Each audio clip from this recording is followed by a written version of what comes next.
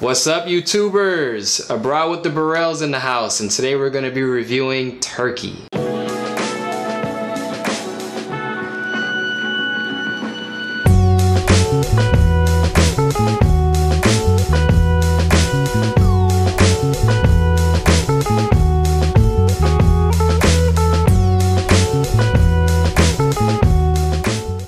So we have been gone a little while. We haven't posted a video in a while for obvious reasons. We've been quite occupied with the little one in there. In April, we did go to Turkey, and we would be remiss if we didn't drop a review video for you guys out there that love to travel, giving you the must-dos of Turkey and of course the things to look for. Yeah, so when we went, like you said, we were there in April. We went to Istanbul. We were there about 5 nights, and then we also took a day trip to Izmir to see the ancient city of Ephesus. And then from Istanbul, we went to Cappadocia for 4 nights. We decided to fly Turkish Airlines, and we had heard a lot of great things about the airline, so we were really excited to see if it lived up to its hype, and it definitely did. So you walk on, and everyone's there to greet you, the flight attendants and everything. They actually have an onboard chef who's there that prepares all the meals, which was really cool. The food was just incredible. Every meal we had was delicious. We sit down in our seats and we're getting ready for takeoff. Before we even leave the runway, they come by and they hand you like a hot towel just to kind of refresh. We're like, wow. And then they come through with these care packages for each person, and we were just blown away. In the care package, there were slippers, socks, little eye mask, toothbrush and toothpaste, ear headphones, and just the works, chapstick, everything that you needed to just feel comfortable, and so you didn't feel all gross getting off the airplane. We both agree that it was the best flight service we'd ever had on any airline before. So in Istanbul, we stayed in the Fur Hotel. And we did super clean. Yes, super nice. Great hotel. The people that work there are just amazing. Fantastic. Really accommodating. Istanbul, first off, is a huge city, so there's a lot to do and a lot to see, which actually, when you go to Istanbul, the place that you're probably going to want to start in is the area called Sultanahmet. And it's literally like a square or a plaza, and all of your major sites are right there within walking distance. The Blue Mosque, the Hagia Sophia, which is adjacent, the Basilica Cistern, which is not too far, and then of course Topkapi Palace, which is not far from there. We did all the major sites, the Blue Mosque, which is really famous mosque in Turkey. It has 6 minarets. Yeah. We actually didn't get to go in there because it was under construction. We could walk in the courtyard, so we did get to set foot near there. And we also did the Hagia Sophia. Yeah, we went to the Hagia Sophia. I want to say off memory it was the world's first cathedral-style church, really large. Just a wonderful piece of history and absolutely well worth your trip. Yeah. The Topkapi Palace we went into, and that was where like all the sultans have lived over the centuries. Right, so we are at Topkapi Palace. About to go inside.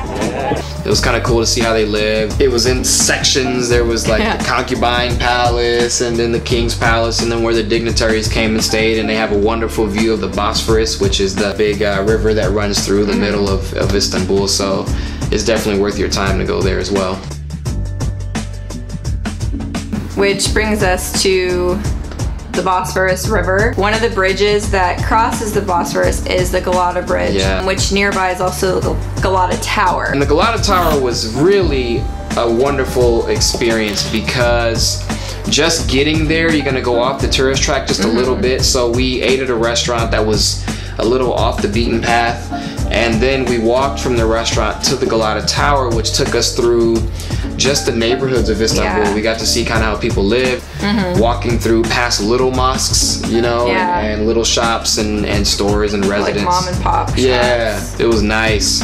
Which led us to the Galata Tower, which is placed sort of like in a little courtyard or plaza area, for lack of a better explanation. And it was a lot of great people watching that we were able to do there, as well as go to the top of the tower and have some spectacular views. Yeah.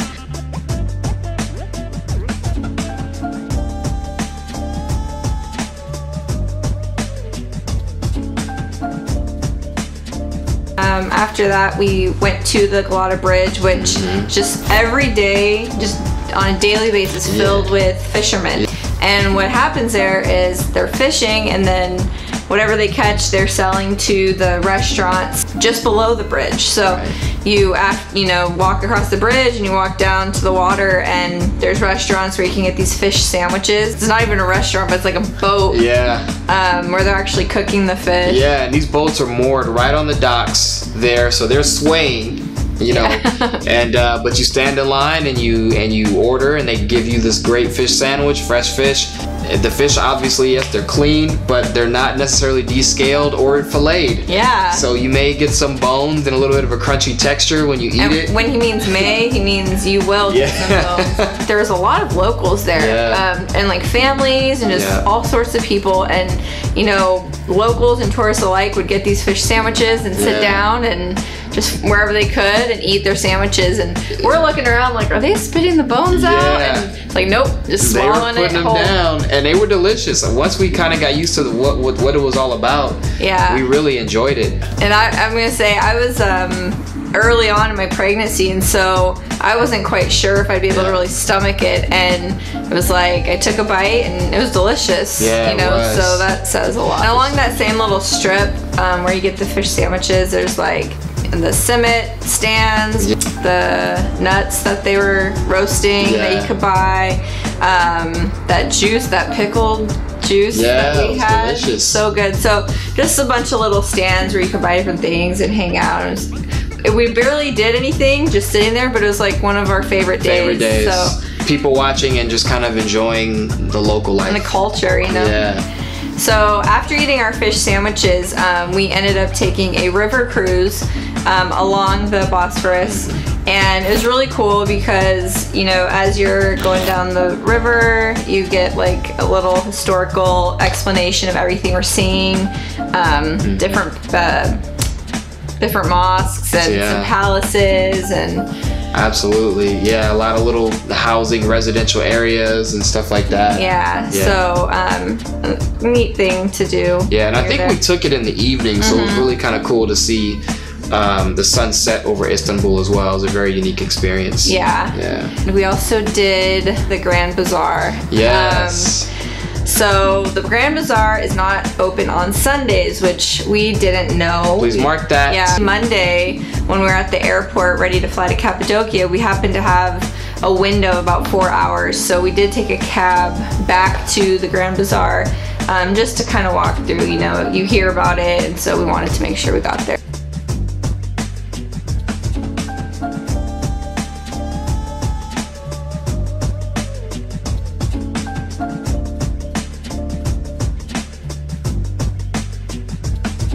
Very similar to the Grand Bazaar is the Spice Bazaar, which is really cool. It's kind of like the Grand Bazaar, that sort of open space market where guys are hawking their wares and kind of trying to get your attention to come into the shop. The difference is the Spice Bazaar, of course, would have your spices there, your food stuff. Like edible items. Dried fruit. Candies, and stuff like that. Turkish Delight. Turkish Delight. Which I fell in love with. Everywhere we went, he had to have Turkish Delight. It was crazy. I just had like a sweetness overload with that stuff. They're really good.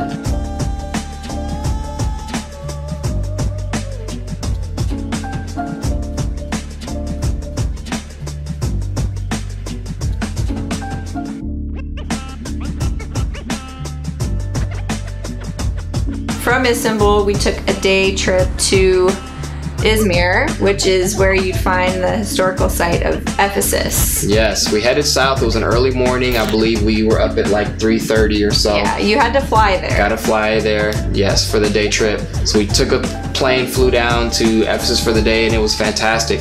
Well, Jamie and I, we've been privileged enough to go around the world and see some wonderful ruin sites all throughout Europe and other places in the world, down in Mexico and some places in South America. But I gotta say, Ephesus was probably my favorite It was amazing. You're just totally immersed in the ruins there. They're so well preserved. Yeah. And they're tucked away in their own mountainous valley area right on the water there, what used to be the water. But it's just amazing to be there. Yeah, and we're Christians, so, you know, Ephesus is mentioned in the Bible, and so it was really special and just amazing to think that you're actually standing there. A lot of historical. Yes, a high recommendation for Ephesus if you're ever in Turkey. So after we finished the Ephesus tour, we had a few hours to kill before our flight back to Istanbul. And they dropped us in this little port city called Kusadasi. Yeah. Right along the water there, and it was a wonderful treat, just a hidden gem. It was not on our agenda.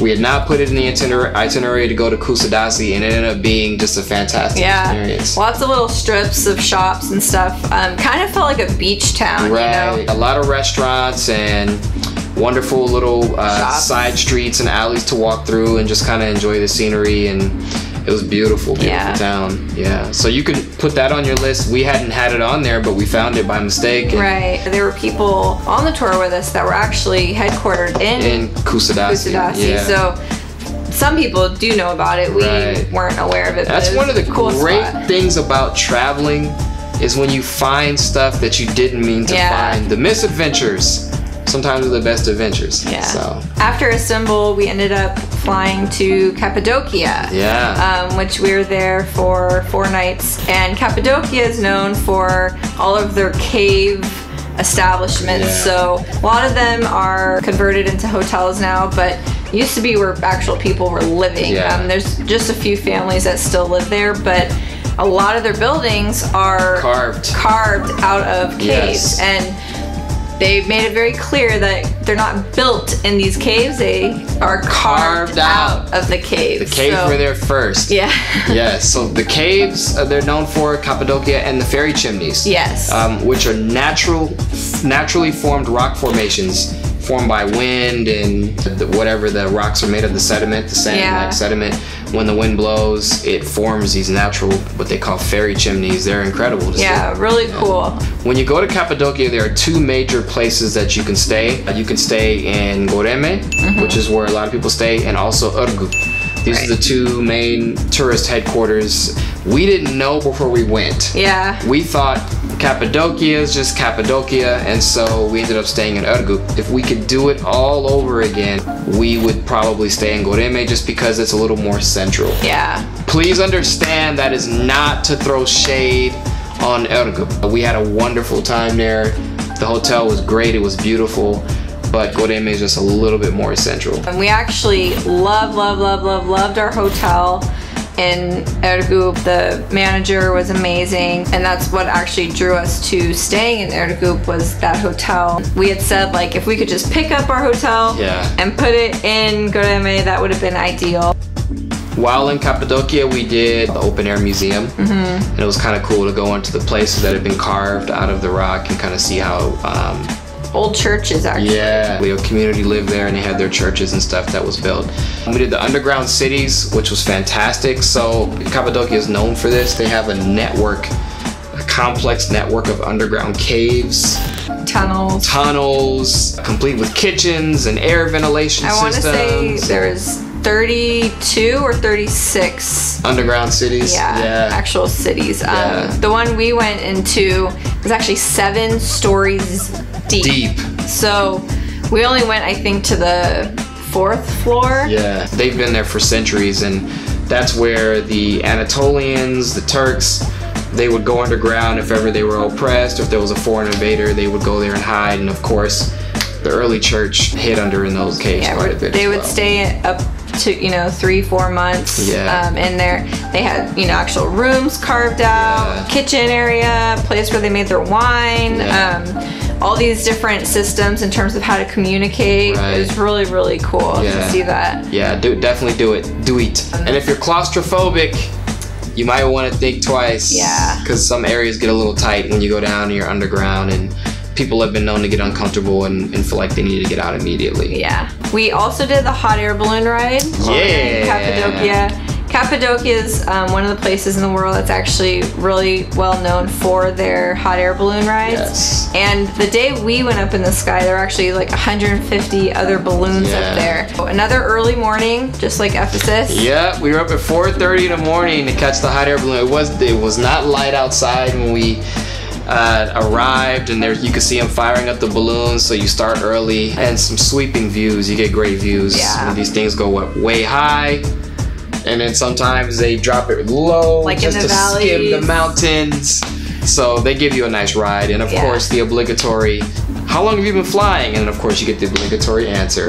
It's my first time. Yeah, it's my first year. How long have you been flying? This is my first day. First flight. I knew that joke was coming. I knew it. I knew it was coming.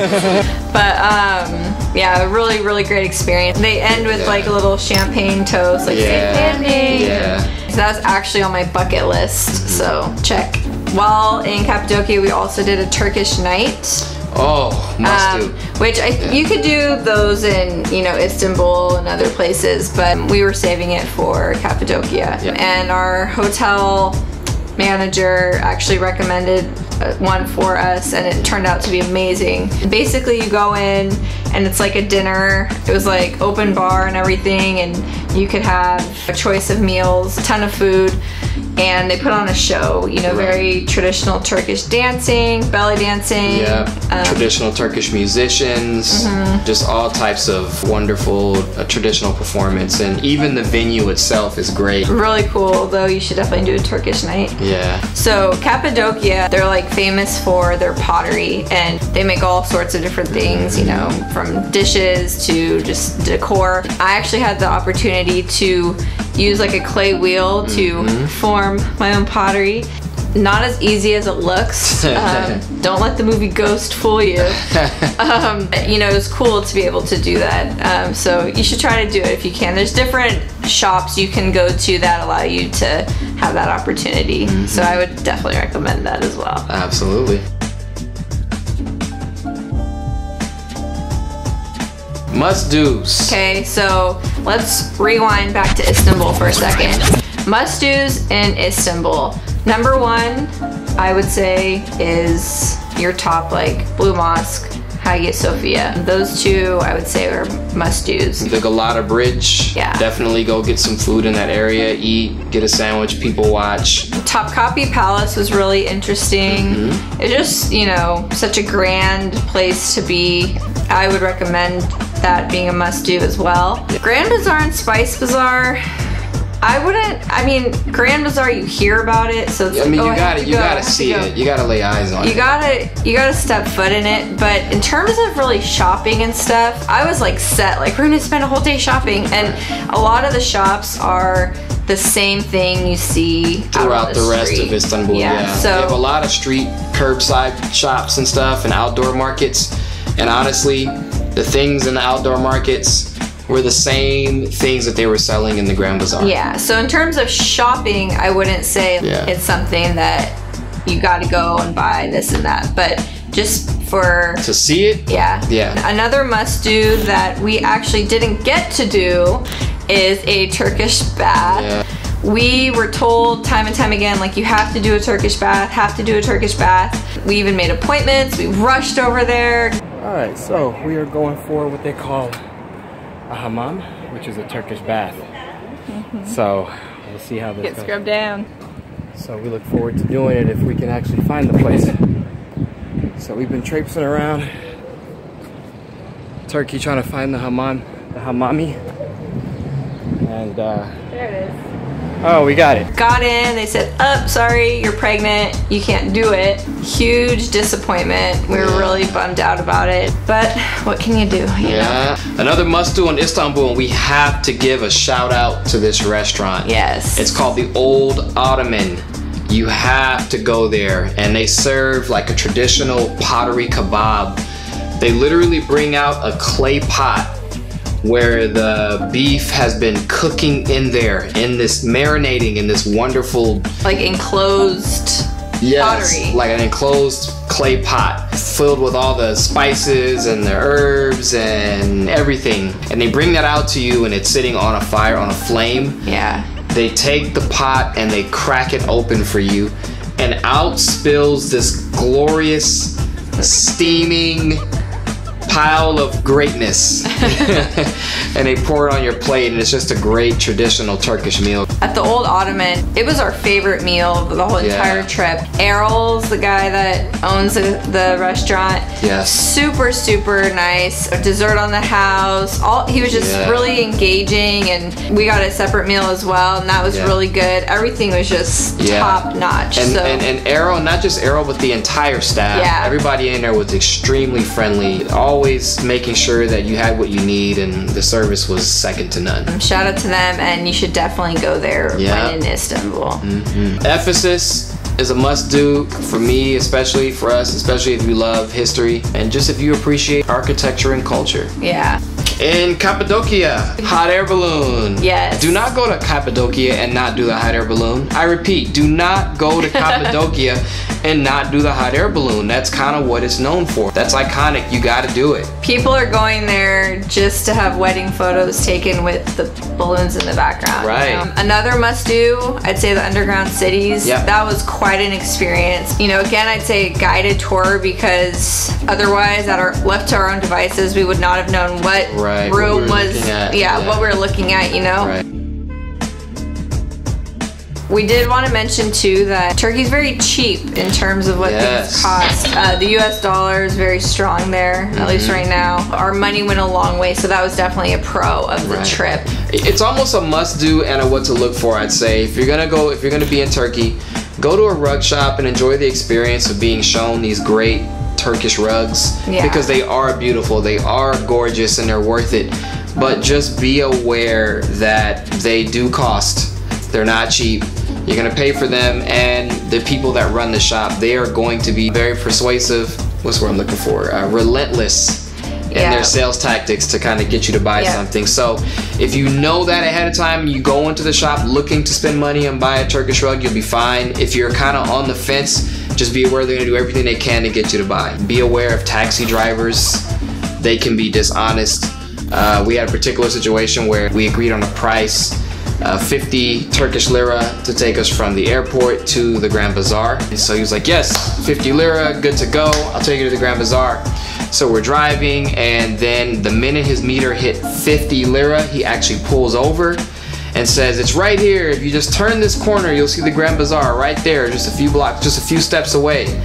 We say, okay, we pay him 50 lira. We get out, turn the corner, there's no Grand Bazaar. We ended up having to ask too many people how to get there. We're twisting and turning and getting lost. We ended up walking several more miles before we actually reached the Grand Bazaar. So just be aware. But as long as he got his 50 lira. Yeah, he got his 50 lira, so he was happy. If you go into a store, they're basically expecting you to buy They're something. very pushy. And I mean, that was our experience like the entire trip. And that's not to say that everywhere you go is like that, because maybe it's not, but that was like every single place we went, that was our experience. Yes. If you exchange eye contact with someone and exchange a word of greeting, they're gonna jump on you like a vulture. So if you don't mind that sort of thing and you're used to that, then you'll be fine. You're gonna love the haggling experience. If you think it's like here in the US where you walk into a place, you window shop, they give you space, they say, hey, I'm here if you need help, and then they kind of back off of you. That is not Turkey at all. Definitely not. They hover as you walk through the store.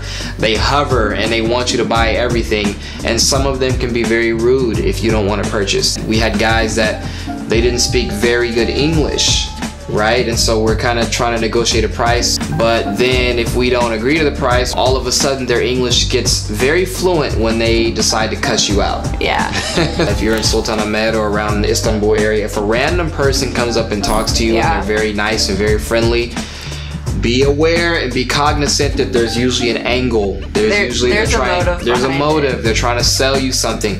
And we've been to a lot of countries and we meet people, random people. We've experienced where people are genuinely nice and they just genuinely want to show you the best parts of their city or their country or wherever you are. We're very open and friendly to people, and because of that, we've met some great people around the world. We've met great friends, and we've ended up being able to experience things that you wouldn't normally be able to experience. For instance, when we were in Cappadocia, we met a family from Argentina. What's up, guys? I'm the best. I am the best. Shout out to you guys, because you guys are the homies. They were so dope. They taught us a traditional Argentinian tea drink. It's called yerba mate. And they take this tea and they put it in this cup, and it's super hot. And Super hot. super hot. You drink it through the straw, and like you gotta keep drinking it until you hear that slurpy sound. Yeah. And then you pass it to the person next to you, and then they fill it up again and brew it in there and they drink it, and it was just really cool. But shout out to our Argentinian friends. You know who you are. Yeah, you know who you are. And Istanbul is a little bit different. Yeah. If a random person came and talked to you and they seemed extra helpful or extra nice, there's usually an angle. They're trying to get you into their shop so that you can buy something, or they're trying to direct you to a place where they can extract money from your pocket. Yeah. Because we're very aware of that. We had a situation where a gentleman walked up to us and he's like, "Hey, I know you guys. I work at the front desk in your hotel." And we're thinking, really? We don't really recognize this guy. It's a big hotel. Maybe he works with us. And we're like, okay. He's like, "Hey, you guys going to dinner tonight?" We're like, "Yeah." He's like, "Hey, go to this place. It's great and it's cheap and yada yada yada." Real authentic Turkish food. It's the best ever. You're gonna love it. And we're like, okay. And we had in our minds to go to a completely different spot. We're like, okay, well, I guess we'll give it a try. And then of course we go there and sit down. Just so happens there's a couple from Chicago sitting next to us, a family from Chicago, and come to find out they were staying in a completely different hotel, but the same guy had approached them and pointed them to the same restaurant. And about 30 minutes to the meal, that same guy walks into the back door of that restaurant because he works there. Yeah. And so it's just those types of things that you run into. So that pretty much wraps up our review on Turkey, the good, the bad, the things to look out for. Yeah. Hopefully we can provide you some things from our perspective that will give you a smoother trip and help you to avoid some pitfalls. Yep. If you want to watch the actual video of our vacation to Turkey, please click the link here. Please subscribe here. And that'll do it for the Burrells. Please remember, hit the road, get out there, Make it happen, have fun. Bye. Peace. And so they dropped us in this part of Turkey called Kasadousi. Kusadasi. Kasadousi. Kasadousi. Want me to do it? Yeah. All right. And they had us. They dropped us in a city. Struggling. All right, I got it.